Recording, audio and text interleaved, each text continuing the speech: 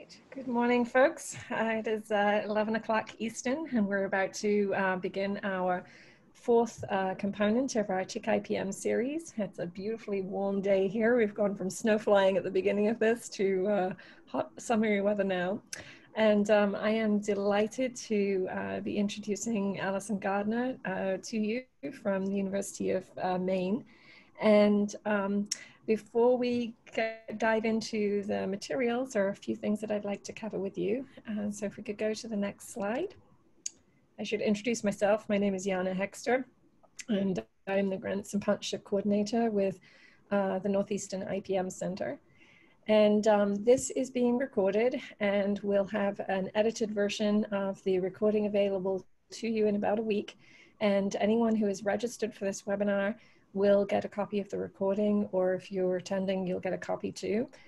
So you should see an email come from me to you in about a week, and with that address is going to be the link.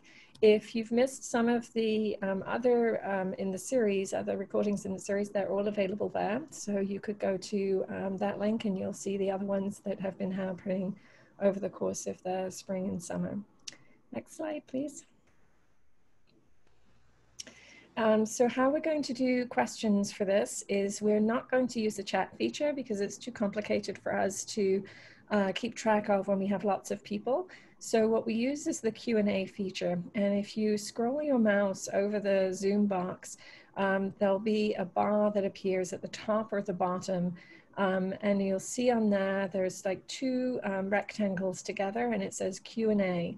And if you click on that, you can ask a question and you can make it anonymous if you prefer. So there are no stupid questions, and we'll sort through them as Ali is presenting, and then we will mark which ones that we can ask. We may not get to everything we'd like to, but it just depends on the number of questions that we have. And this feature allows us to kind of sort through if there are three people that ask the same question, then we know to make sure that we have time to ask and have that question answered, and then we can mark all three as being answered. So it really helps us to keep track of the questions that are coming in. All right, and next slide, please. So I'm delighted to introduce Allison Gardner. She's an assistant professor in the School of Biology and Ecology, the Senator George J. Mitchell Center for Sustainability Solutions, and the Graduate School of Biomedical Science and Engineering at the University of Maine. Her research focuses on the ecology of infectious diseases of humans and wildlife that are transmitted by arthropod vectors. Current projects include studying the invasion of black-legged tick and Lyme disease in Maine, and understanding the interactions between risk of exposure to vector-borne disease and economic interests, for example, in the timber harvesting and tourism industries, and at the local and international spatial scales. So Ali, welcome to today.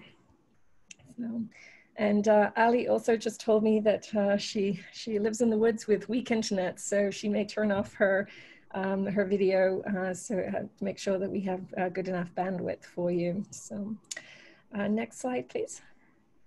All right, so before we dive into the materials, we have some questions for you, and in a moment you will see a poll that pops up on your screen. There are no right and wrong answers. We just want to be able to get a gauge of who is here and how knowledgeable people are who are on the call.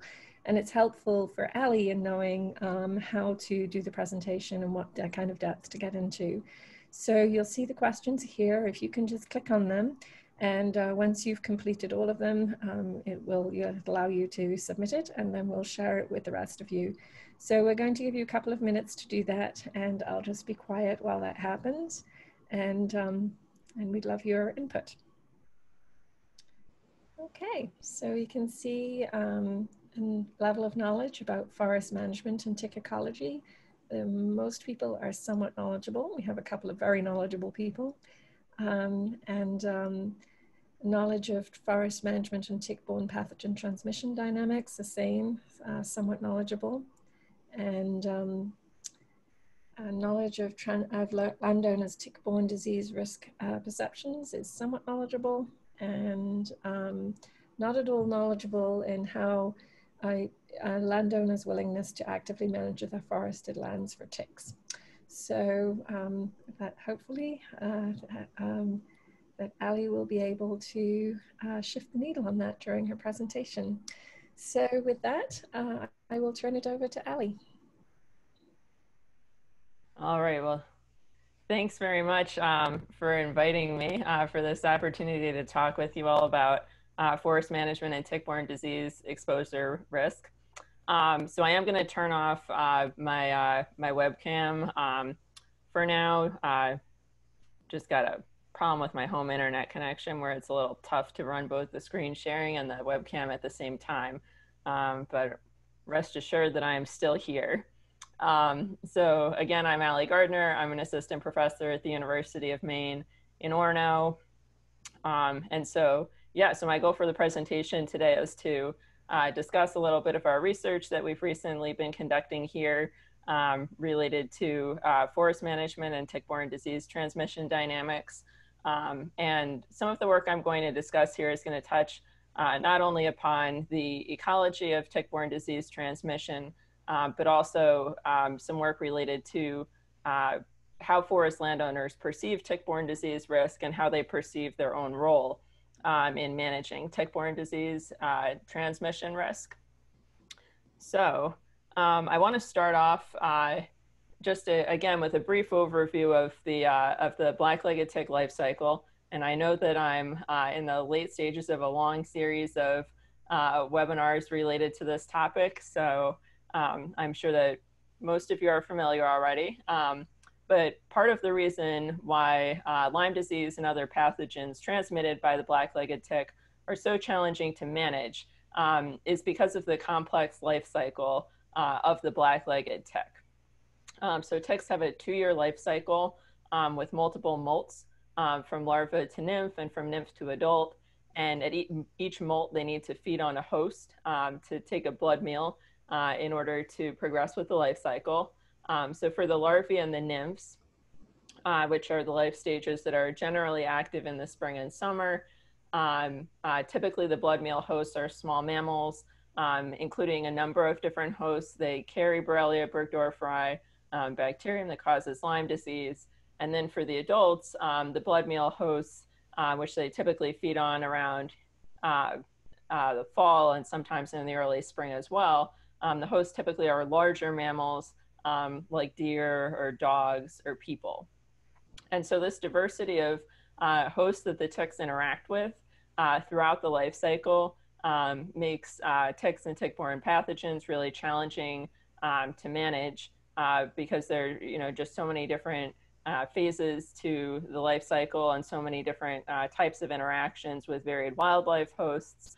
And although a lot of tick-borne disease-related research focuses on tick interactions with wildlife because that's where the potential for pathogen transmission occurs, the reality is that the ticks spend about 90% of their life cycle off host, where abiotic conditions can potentially alter tick densities in the environment as well. So just some broad perspective of what the tick life cycle looks like as we move into the discussion of management strategies. Now, forest management as a tool for tick-borne disease management, I think, is very appealing for a couple different reasons. The first reason why I think that this is such an appealing approach for tick-borne disease management is because forest management may impact tick host encounter frequencies and off-host abiotic conditions for ticks throughout the entire life cycle. So there are multiple points throughout the life cycle and the pathogen transmission cycle where forest management can potentially inhibit density of ticks and tick infection prevalence. So for example, there's a lot of evidence in the literature that forest management can impact white-tailed deer density and white-tailed deer activity and potentially encounter frequencies between deer and black-legged ticks. Typically, white-tailed deer are associated with an increase in the density of infected nymphs because they're such an important blood meal host for ticks in the nymph and adult stages. Continuing along the wildlife theme, forest management also can impact the densities and ecology and behavior of rodents. So rodents, we know, are some of the most important blood meal hosts for the juvenile life stages, for the larvae and for the nymphs. And they also include many of the most competent reservoir hosts for a variety of tick-borne pathogens. So in general, when we have high rodent densities, we'll expect to see a higher density of nymphs as well as a higher nymphal infection prevalence, leading to increased potential for pathogen transmission to humans and to other various hosts. Similarly, there's evidence that forest management can impact the ecology of predators of rodents.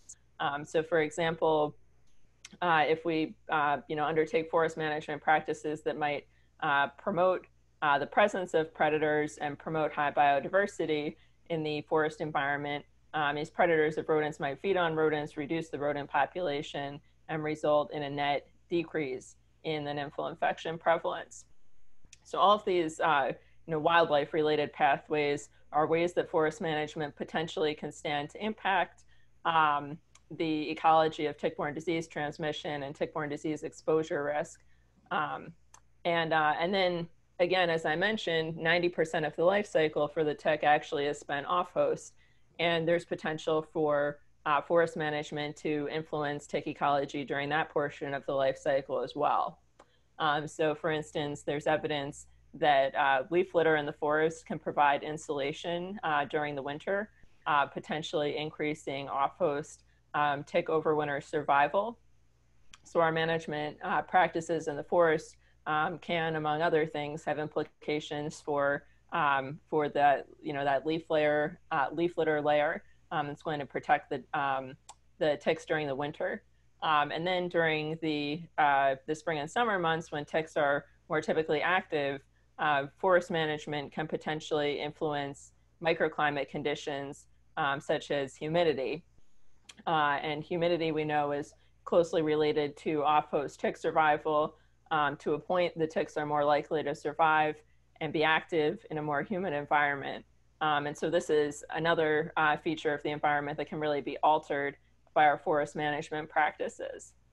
So there's a lot of potential here for forest management to impact ticks, throughout this entire life cycle, which is really, I think very appealing, since as we saw in the life cycle diagram on the previous slide, there are so many different points in the tick life cycle that could reasonably be targets for management efforts. A second reason why forest management is very appealing as a tick-borne disease risk management strategy is because there also is an opportunity here for tick-borne disease management efforts to complement landowners' other aims for their forest. Landowners, private landowners especially, have many different types of objectives for their privately owned woodland. This figure here shows a landowner typology analysis that was conducted in 2011. What the authors did here was they conducted a social science survey of a bunch of different private woodland owners, like what we we see many of them here in New England. And they categorized all of these landowners into different groups, depending, using a cluster analysis, depending on what their personal aims were for how they wanted to use their private woodlands. And so you can see here that there are a lot of different owner groups that have different priorities for their privately managed land. Some of them you can see in one category are very financially oriented. So perhaps these landowners are going to be interested in harvesting timber on their properties to turn a profit on their properties. We have other, and so if we were able to find tick-borne disease management strategies that are connected to timber harvesting in some fashion, that might be appealing to those landowners, that there's kind of an added benefit from their financially beneficial economic management practices to also reduce tick-borne disease exposure. We've got some landowners that are more oriented toward conservation, who, for instance, might be trying to increase wildlife diversity on their property. And so you can imagine that if certain management practices would not only increase wildlife diversity on their land, but also would inhibit tick-borne disease risk, that might be very appealing to those types of landowners. And so, the list goes on. People who are using their land for personal enjoyment might have a really vested interest in removing invasive plants in their forests, so they can actually, get through their forest and not be just traipsing through thickets of barberry, for instance. And so you can see here that there are a lot of different ways that management practices that could serve to inhibit tick-borne disease transmission also could be appealing to landowners in terms of their other objectives. And so my goal for this presentation, I'm going to go through this in 5 parts. My first item that I'm going to go through, I'm going to highlight my own lab's research concerning the impacts of timber harvesting on tick-borne disease transmission dynamics. And this is ongoing research right now. So I'm going to show you some of the preliminary data that's been collected in my lab over the past couple years. And then I'll talk about some of our ongoing and future research plans as well, and the directions that we're trying to take this work. Second, I'll highlight briefly some other examples of the impacts of active forest management on human risk of exposure to tick-borne disease. There are a good number of studies in the literature on this topic, so I'll spend some time just giving an overview of research that were conducted by groups, by other groups related to invasive plant management and prescribed burns in particular. I'm also going to try to place these management strategies in the context of forest landowner objectives and their decision-making processes, which I think is a really understudied aspect of this idea of tick-borne disease management through forest management. Forest landowners really need to be actively involved in this process in order for this to be an effective strategy. And so I think that this is a case where we really can learn from social science research as well in order to devise solutions that are going to be effective for tick-borne disease exposure risk management. And then finally, I'm going to discuss very briefly the impacts of forest management on tick-borne disease transmission at the landscape scale, in contrast to much of the other work that I'll talk about that's going to be centered on the property scale. So I want to start off just by talking briefly about the context of Lyme disease transmission that we're looking at here in Maine, which is where a lot of my examples are going to focus. So in Maine, we have this very interesting socio-ecological context here because we have so much woodland area, especially in areas of the state with very high Lyme disease incidents that are privately owned. So this is a map of Lyme disease cases per 100,000 individuals from 2010 to 2020 by the town level in Maine. And so you can see that a lot of our cases are concentrated in southern and coastal Maine, and ticks have been spreading throughout the state over the past couple decades, and we anticipate will continue to do so. This is a map here of non-industrial private forest land ownership. And you can see here that the areas of southern Maine that have the highest Lyme disease prevalence are largely managed by private landowners rather than by commercial interests. Over 80% of the land in the southern and coastal Maine area is privately owned. So family landowners are effectively controlling the ecological conditions that may alternatively enhance or inhibit Lyme disease transmission. So it's really critical to understand how their decisions impact transmission and whether certain management decisions could mitigate the problem of Lyme disease in Maine.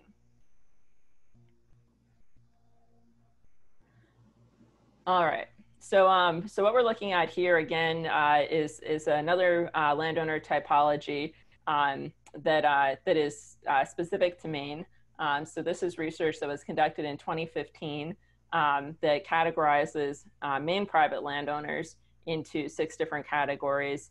And so again, you can see that that we have some landowners who are really interested in production, some that are more interested in protection and conservation. We've got a few landowners that are interested in their forest land as consumption and amenities, many different recreationist groups as well.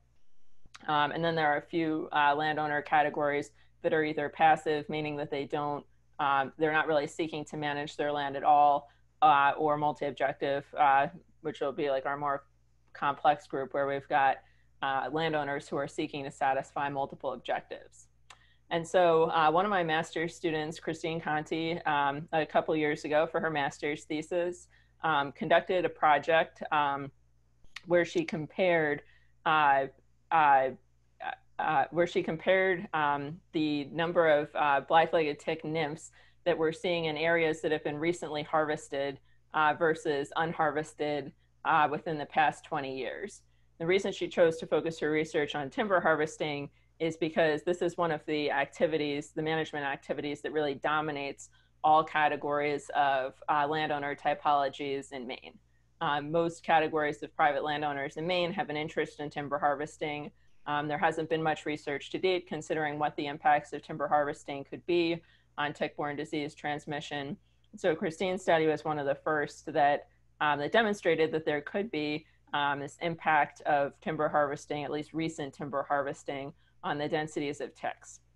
What she found in her fieldwork is that in general, the densities of nymphal black-legged ticks is lower at sites that were harvested recently, so within 0 to 5 years ago, compared to a control site nearby that was harvested greater than 20 years ago. And in her work, Christine also explored some of the mechanisms that we thought could possibly underlie these patterns.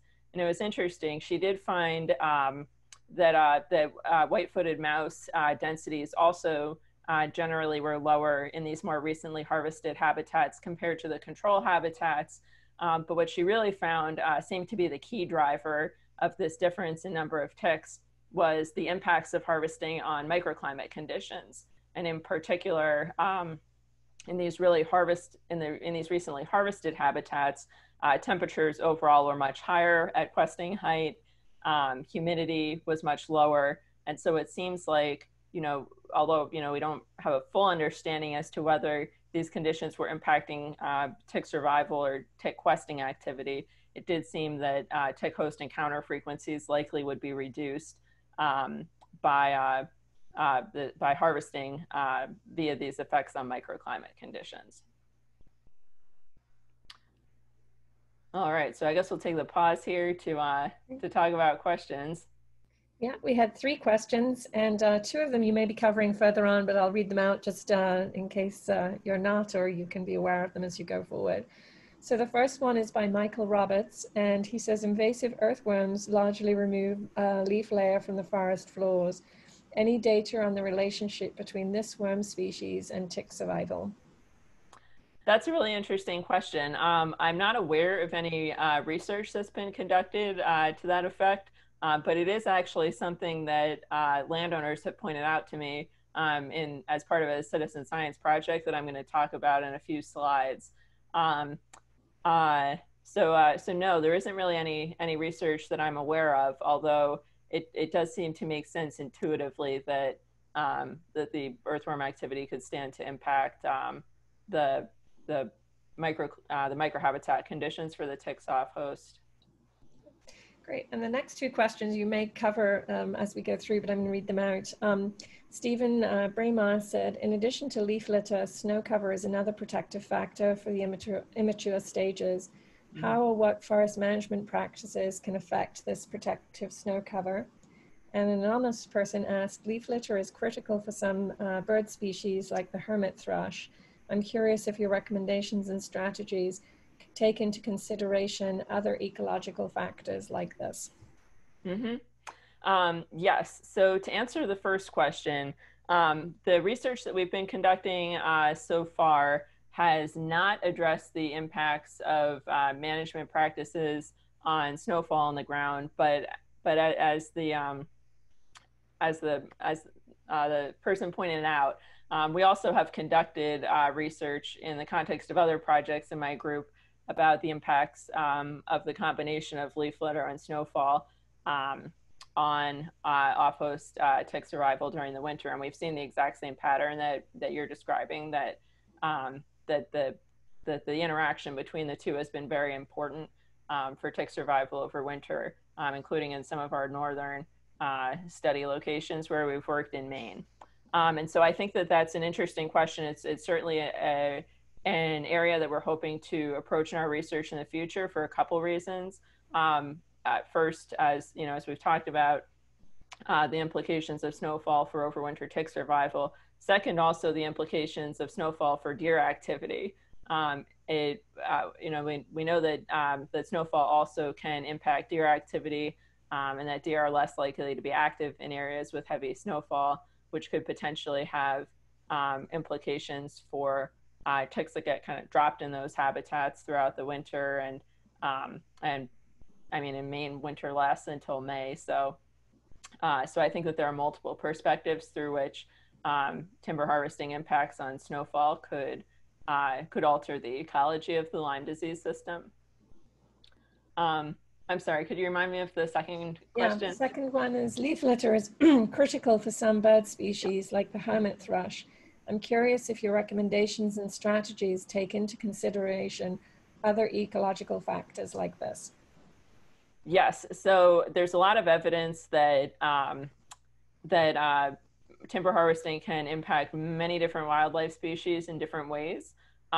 In general, active forest management is thought to promote biodiversity of different species, and I don't really think that it's possible for timber harvesting to completely eliminate the existence of leaf litter in the environment. So I'm inclined to think that that some leaf litter loss that would inhibit tick activity would probably not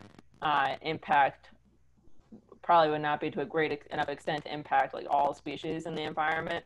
But that being said, the research that we've worked on to date is strictly focused on the impacts on wildlife as related to tick-borne disease transmission. Yeah, great. And we have some more questions that are coming in, but we'll leave those for the next break. So. Thank you. All right. So the next phase of the research that we're moving into right now is considering the effects of silviculture on Lyme transmission dynamics. In the preliminary studies that we've conducted, again, we've considered this relatively narrow scenario where we're looking at a stand that's been harvested within the past 0 to 5 years and comparing it to a control stand. But this is really agnostic to the silviculture treatment, and obviously we're only considering one time point for timber harvesting. And so our ongoing research is trying to address this more broadly and understand whether there are any potential impacts of silviculture treatments on tick-borne pathogen transmission dynamics. I think that this cuts to some of the other questions as well. Certainly some silviculture treatments have stronger impacts on the entire environment compared to others. And so we do have a vested interest in understanding which silviculture treatments are most likely to affect the desired outcomes on tick-borne disease exposure risk while minimizing impact on potentially other wildlife species. So as part of this study, we've been considering a variety of different silviculture treatments. So clear cutting is really the most extreme technique that involves wholesale removal of trees over large areas of land. And then there are also other even-aged and uneven-aged silviculture treatments, basically schemes for deciding which subsets of trees to remove that could potentially have variable impacts on wildlife communities that could cascade down to tick-borne disease transmission. And so we think that there are a few different mechanisms by which silviculture treatments could potentially stand to impact tick-borne disease transmission. First pathway that we're considering is the impact on microhabitat features. So again, temperature, humidity, and leaf litter cover are all expected to be impacted in different ways depending on the silviculture practice that's being used. So for instance, clear cutting, which is our most extreme scenario, we would expect to have perhaps the strongest impacts, whereas some of the other techniques, like single tree selection, for instance, we would expect to have the most minimal impacts on variables like leaf litter cover and potentially other features of the abiotic environment. The second mechanistic pathway that we're considering as part of this work is the impact of silviculture on wildlife communities. And so in particular, we're focused on understanding the impact on vertebrate host diversity overall. since host diversity has in some systems been linked to Lyme disease transmission dynamics. We're interested in the impacts on white-footed mouse density and abundance as one of the principal reservoir hosts for tick-borne pathogens. And we're also interested in how silviculture treatment affects white-tailed deer density due to their important role as a reproductive host for black-legged ticks. And again, this choice of silviculture method is going to be one of the major decisions that all landowners need to make while they're harvesting their forests, so they can take these pathways into account potentially in their decision making. And so the idea here is that both microhabitat features and wildlife communities together could alter the abundance and density of black-legged ticks in the environment. Wildlife communities could impact tick-borne disease pathogen prevalence as well, especially as related to densities of key reservoir hosts. And so collectively, these different pathways would contribute to overall tick-borne disease exposure risk. And so this is the focus of a current project that we're working on in southern Maine. This project is being led by one of my graduate students, Stephanie Hurd, and the project is in its second field season right now. So I'm just going to talk about the design of the study, and then we'll have some findings over the next couple of years. But basically the way the design of the study worked was that we selected field sites using stocking guides, which are tools that are used by foresters that consider both trees per acre and the basal area per acre to guide silviculture treatments in order to achieve specific management aims. And so the reason why we started by considering these stocking guides is because we want to ensure that the findings of the research readily will be able to translate back to a management context. And the way the study is laid out, we've got 5 locations or blocks in different towns in southern Maine. We've got 3 experimental units within each block that roughly correspond to different areas of the stocking curve. So some areas are just much more heavily harvested than others. When you look at the stocking guide, if we're below the C line or below the B and the C line, that's going to be a more heavily harvested area. Between the A and the B line will be moderately harvested area, and then above the A line is going to be a pretty dense overstory canopy. And so within each experimental unit, we've been collecting a variety of different type of data to try to understand these mechanistic pathways by which silviculture could potentially stand to alter tick-borne disease exposure risk. So during the first year of the study, we took detailed vegetation measurements for both understory and overstory. And it seems in the preliminary data analyses that the understory vegetation seems to be much more strongly correlated to tick densities overall compared to the overstory forest characteristics, which was an interesting result and consistent with what we've seen in some of the published literature. We've also been conducting off-host tick dragging along transects on a grid, trapping small mammals to assess rodent population size, conducting trail camera surveys and deer scat surveys for wildlife, monitoring temperature and humidity at the soil level and also at tick questing height. And ultimately, we're going to be conducting tick-borne pathogen assays to try and get an understanding not only of how all these variables could affect density of nymphs, but also nymphal infection prevalence. And so this is ongoing work. But really the key takeaway so far is that that silviculture does seem to have an impact on the tick densities we're seeing, and it generally seems to be driven largely by the impacts of silviculture on what the understory looks like, where a more heavily harvested area is going to tend to have a more dense understory with more sunlight. And so this research is going on this summer on a more limited scale due to the pandemic, and we'll be continuing to monitor this study and to be able to come up with recommendations. I also want to take a moment to highlight some of the other research that's been done, not by me, related to active forest management practices and tick-borne disease transmission. And there are numerous previous studies that demonstrate that invasive plant removal, for example, reduces tick-borne disease exposure risk by various pathways. So this was a study conducted in 2009 by Scott Williams, really well-known study concerning the impacts of barberry, invasive Japanese barberry management on ticks and tick-borne pathogens, where this study documented that really extraordinarily high tick densities in areas that were heavily infested with Japanese barberry, and in areas where barberry had been actively managed and controlled, tick densities are much lower. In fact, not at all statistically different from areas that had no barberry at all.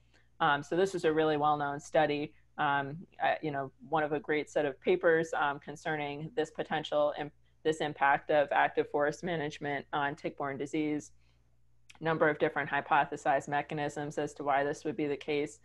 Some related to deer activity, impacts of barberry on deer activity, some related to impacts of barberry on microclimate conditions.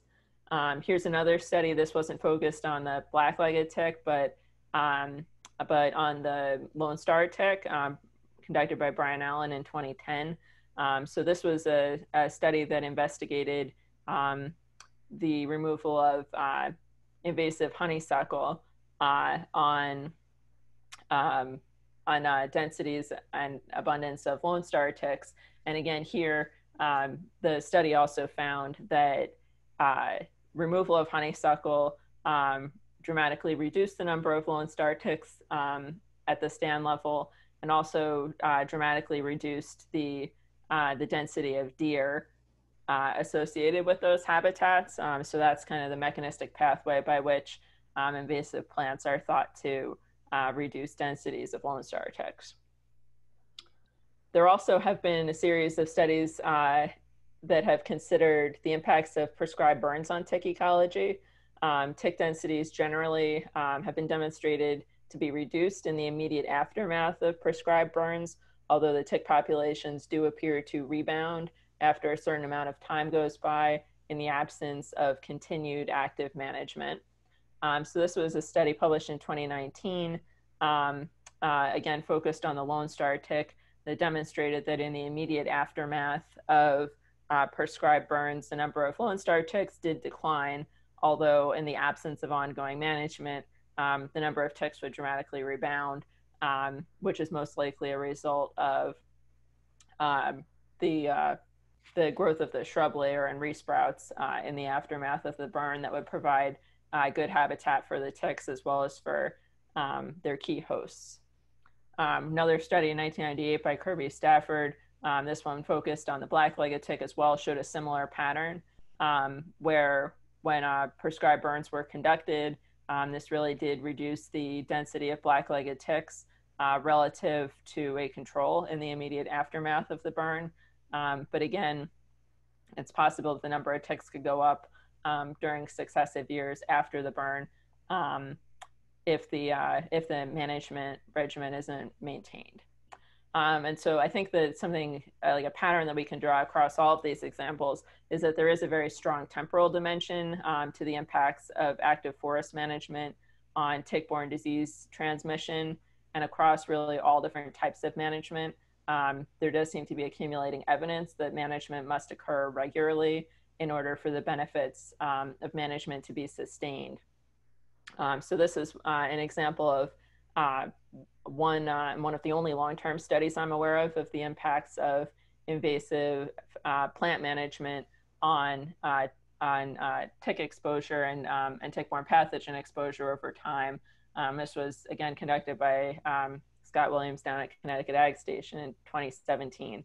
They tracked plots that have been managed for invasive barberry over a 9-year period, and they found that the lower densities associated with barberry management were maintained over time, but only as a result of management that occurred on a continual basis.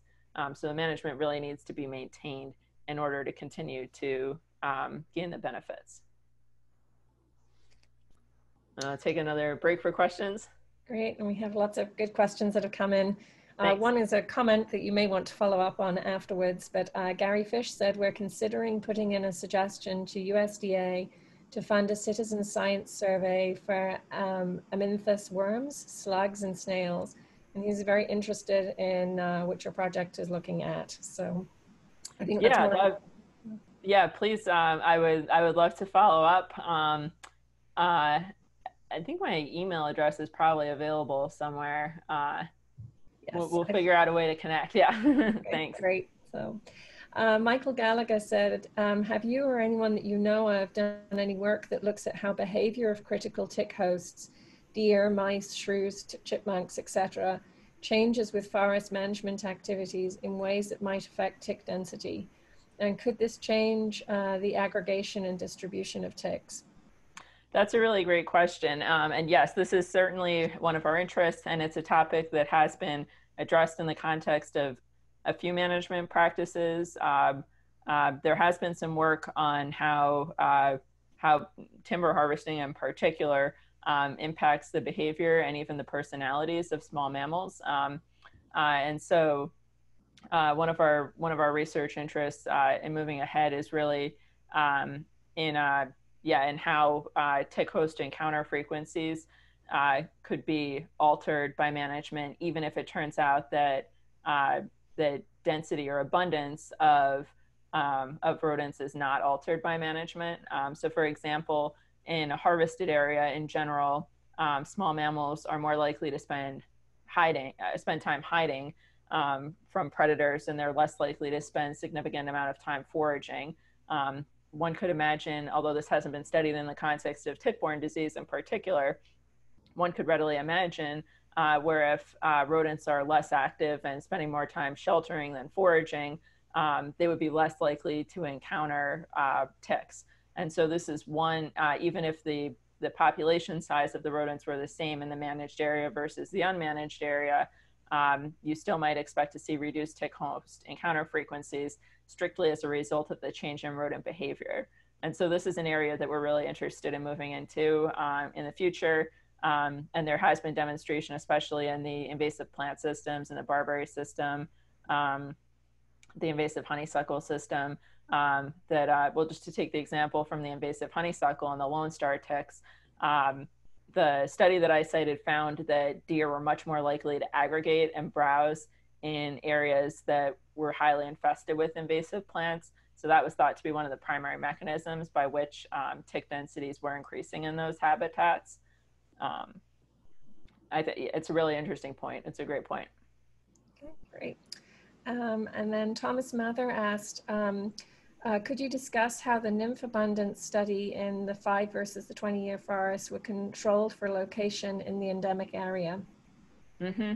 Yeah, so in both of these studies, we used a block design where we had 2 sites that were located within 5 kilometers of each other, because there is a lot of there is a lot of variation across space in tick densities for reasons that have absolutely nothing to do with management practices.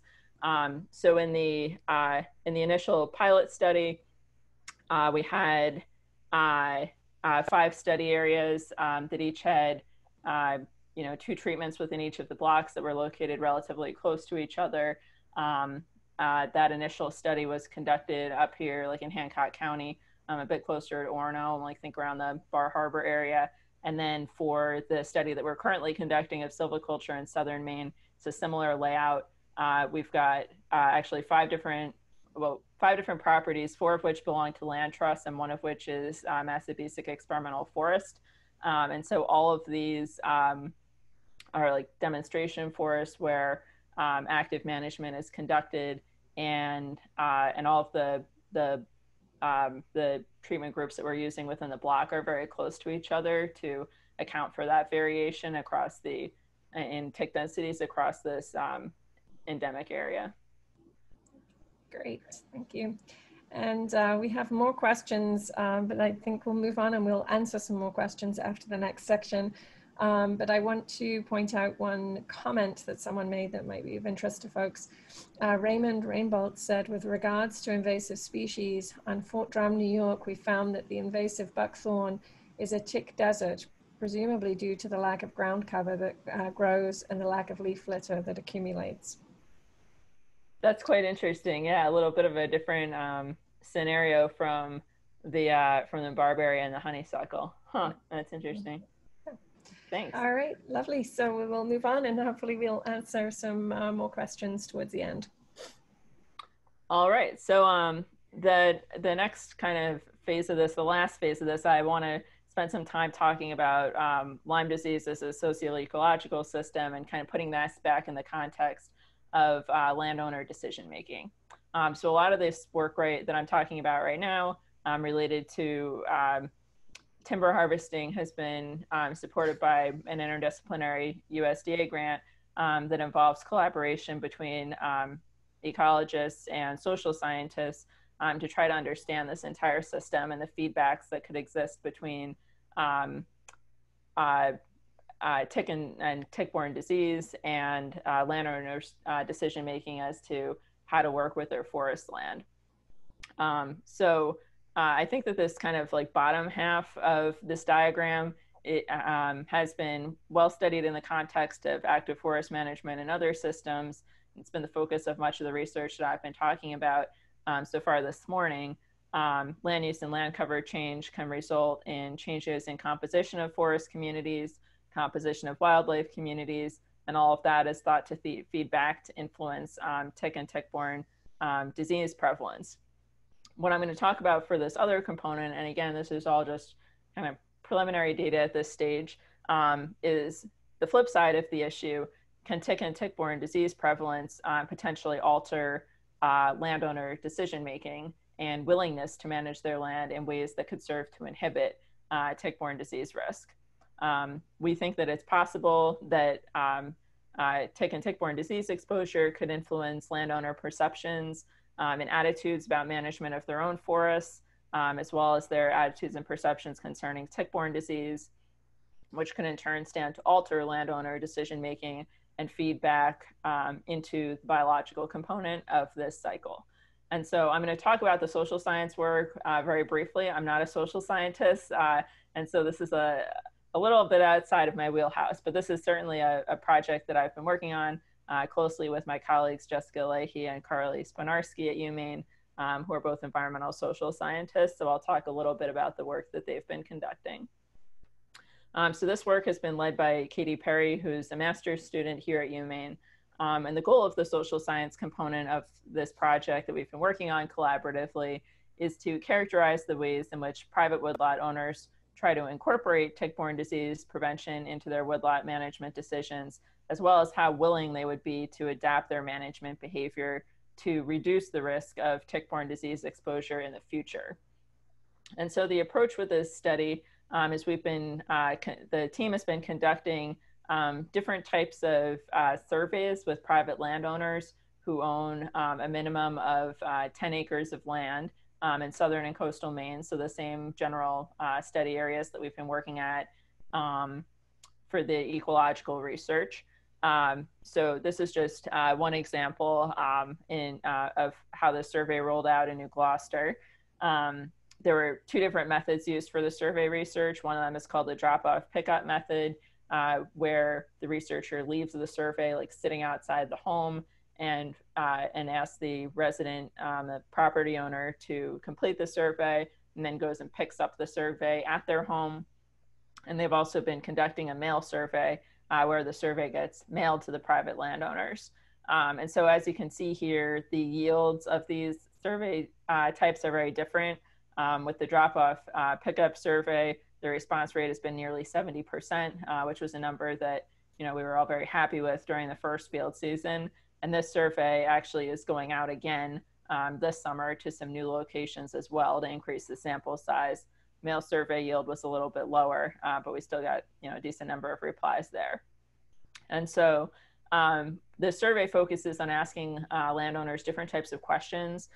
So this is just an example of what the survey looks like. Landowners were asked a variety of questions about how they try to protect themselves personally against tick-borne disease exposure. And then they also were asked questions about how they manage their properties and about their willingness to manage their property to better manage tick-borne disease risk.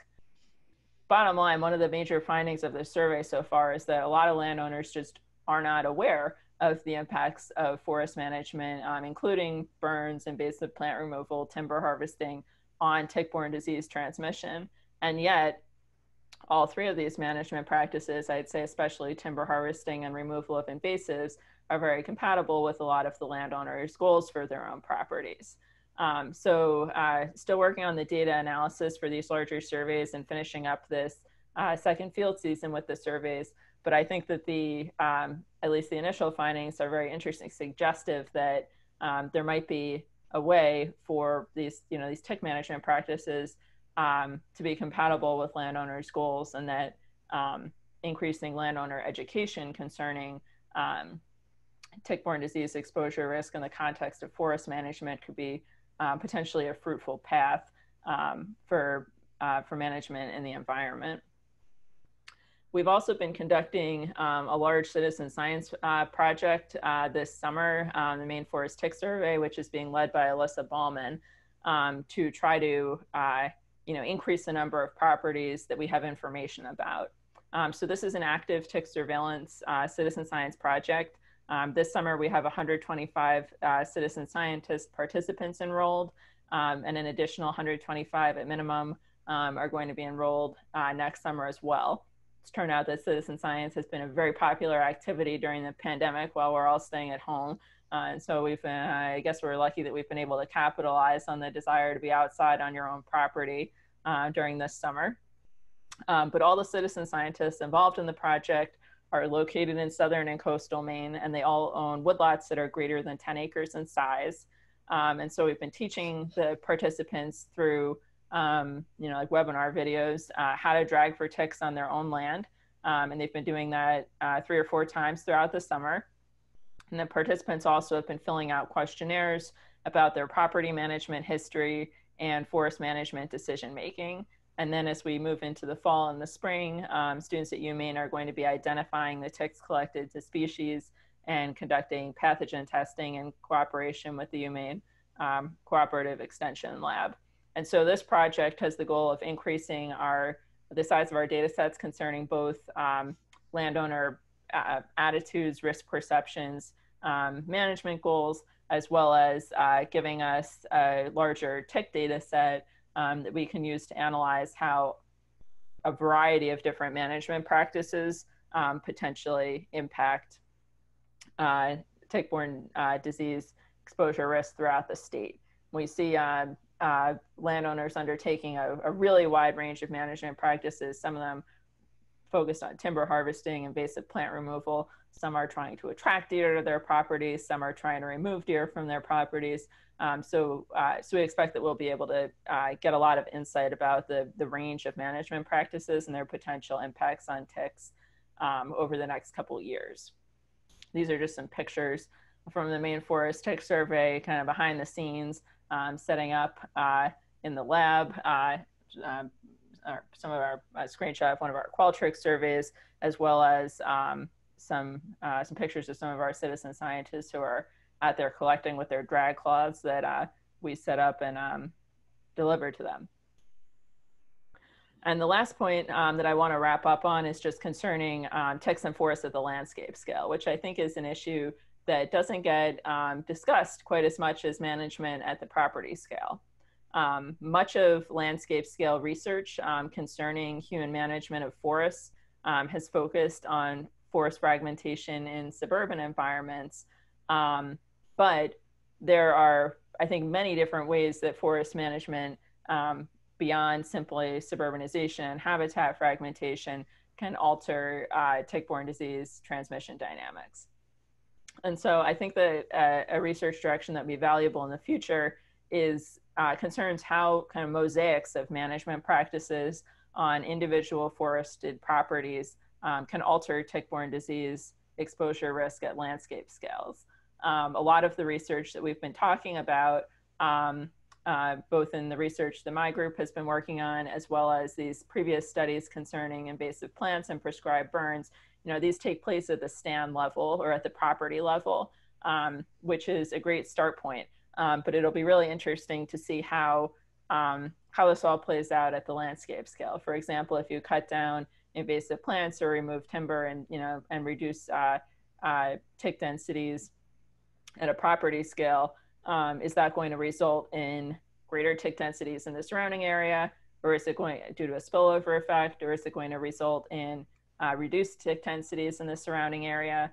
I think that these are some open questions that haven't been explored to as great an extent as the property scale management.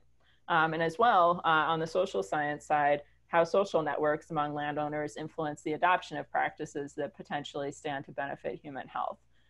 We know from extensive research on how private forest landowners make decisions that they really do not make decisions in isolation.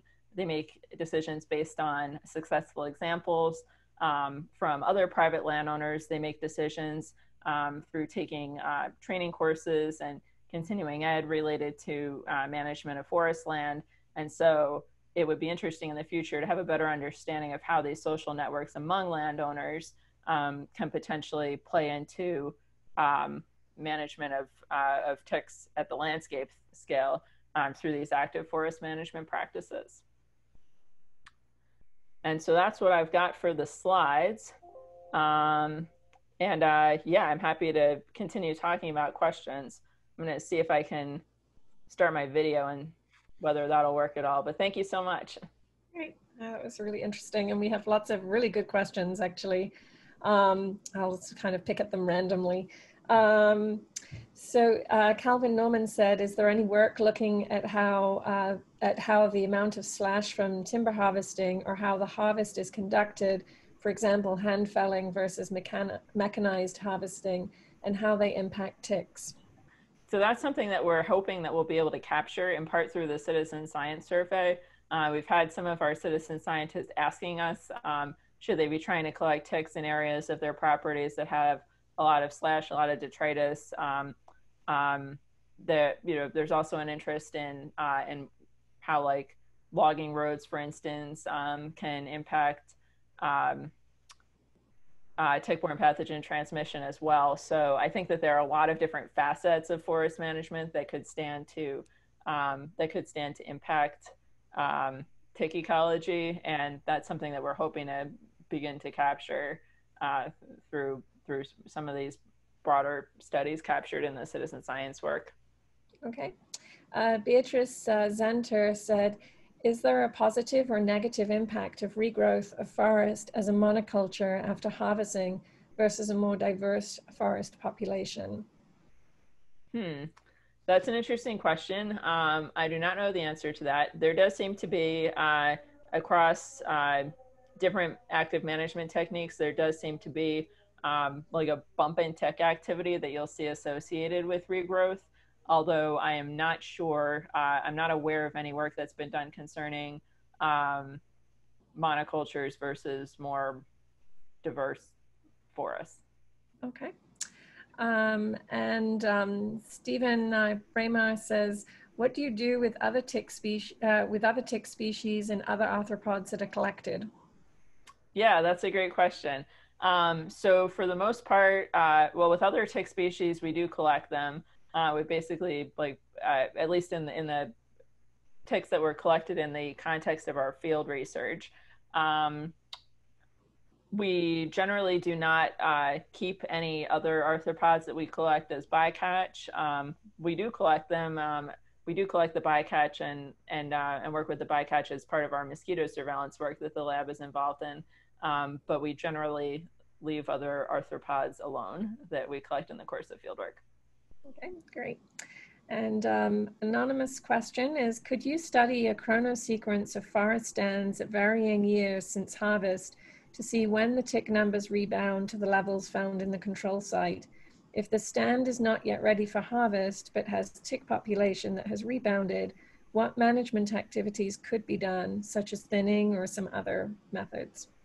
Yeah, that's a lot of several great questions rolled up in there. I agree that understanding the chronology of the impact of timber harvesting on ticks is really critical. And just to add like a little more perspective to some of the work that we're conducting now, the first study that I showed some data from, the harvest was conducted within 0 to 5 years prior to the beginning of tick collection. But for the ongoing silviculture study that we're conducting, we're looking at properties that were harvested between 10 and 15 years ago, and we are seeing differences. We are seeing that we're not seeing the exact same effect of harvesting at these sites that were harvested longer ago compared to the sites that were harvested more recently. And so again, this is one of our goals with the Citizen Science Project.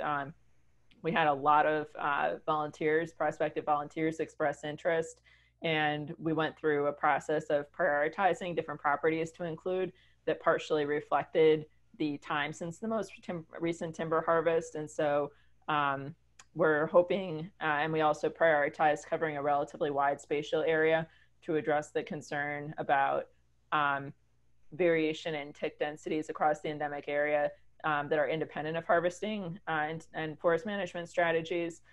So we're hoping to be able to capture some of that exact idea that you're describing through the Citizen Science Project, since it isn't logistically feasible for us to go out and do the intensive sampling. I'd say it's representing so many different land management histories. The second part of the question, I believe, addressed what to do if you've got ticks, a rebounding tick population, but the property isn't ready for harvesting. That, yeah, and could use like thinning or another strategy. That's exactly part of what we're trying to address with the silviculture study, because even if the property isn't ready for a full harvest, if we demonstrate that certain techniques, including thinning, have a similar effect on tick densities, that would be really valuable information for forest owners who are trying to use these approaches specifically in the context of tick management. Thanks for the question. Yeah, there's some great questions in here. Yeah. Stephen Braemar asked, what types of vegetation measurements do you carry out? Variety, height, vegetation per unit area, and how many samples per plot? Yes, so we've been doing a variety of different types of forest measurements, and our collaborator Laura Kennefic, who works for the U.S. Forest Service, has been leading the forest measurement work. And so we've taken a lot of tree measurements. We've been estimating basal area. We've been estimating number of trees, and we've been looking at tree species as well. At the understory scale, we've been categorizing like different types of understory vegetation and different size classes. We've been measuring leaf litter depth and leaf litter type. We've been measuring canopy closure for the overstory, a pretty wide range of different types of forest measurements.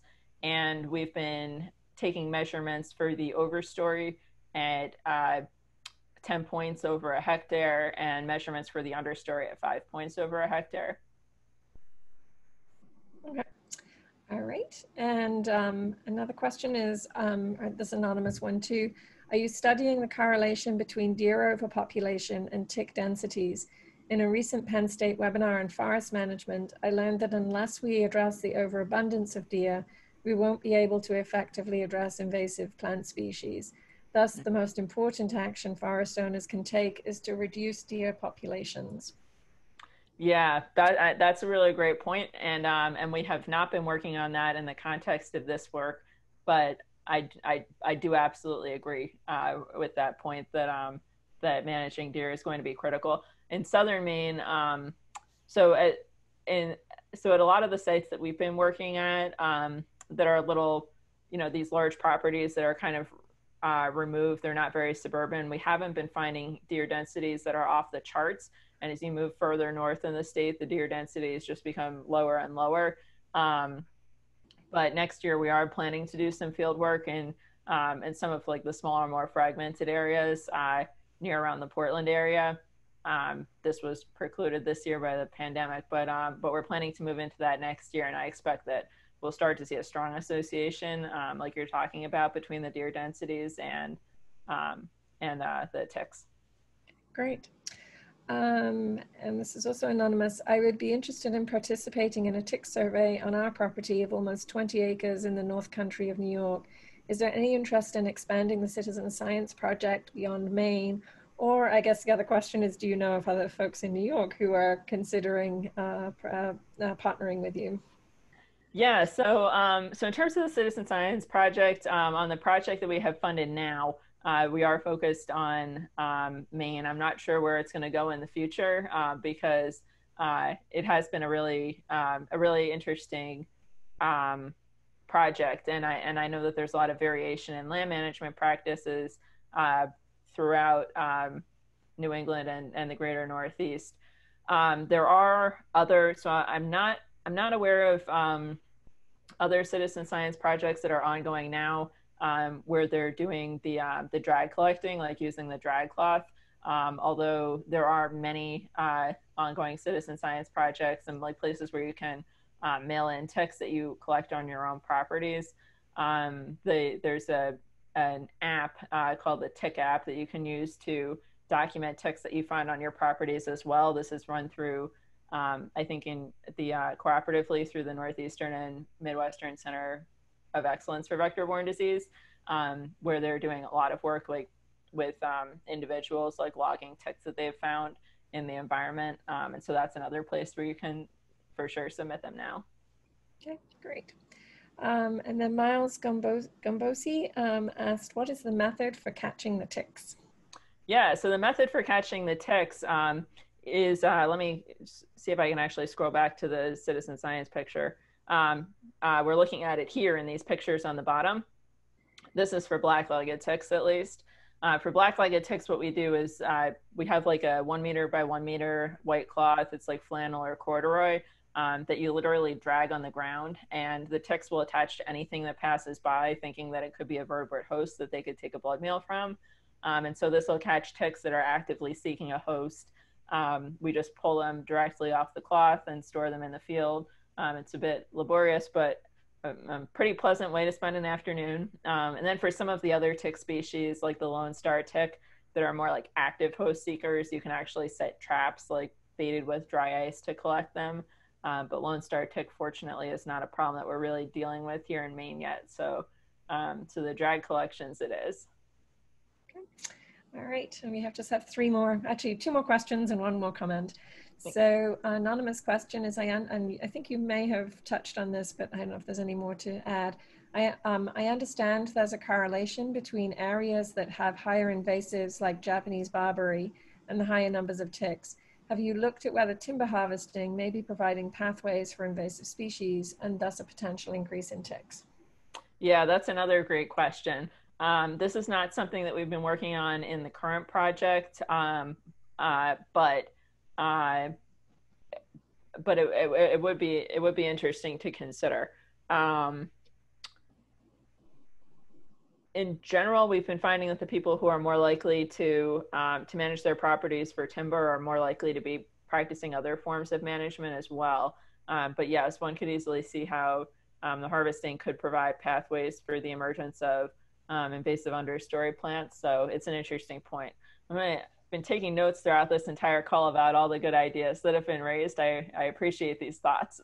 I was going to say these are a great set of questions. It's really great. Yeah, thank you all. And I also wanted to say for Miles Gombas, who asked that question about how you collected them, you may want to go back and look at the very first in our series, which went into some detail on different aspects of these things. And it was a good first presentation. Goes into quite a few things in more depth. So, all right. And from Stephen Braemar, if your research discovers forest management practice that significantly reduces tick disease transmission, can the landowners be forced by legislation to adopt such a management process?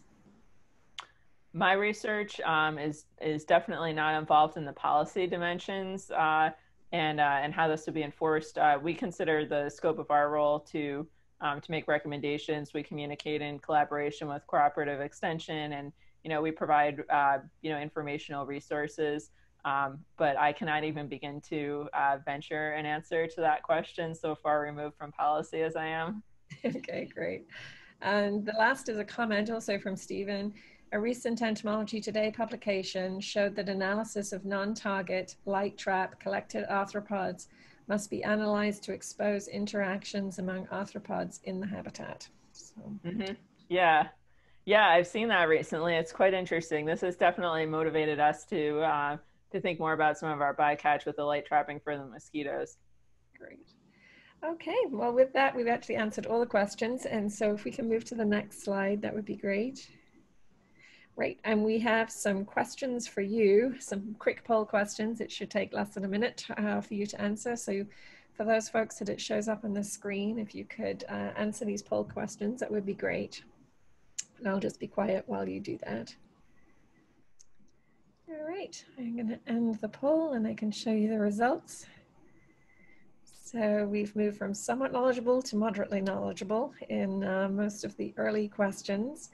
And the one that we love to see is, as a result of the webinar, how likely are you to increase your implementation of IPM?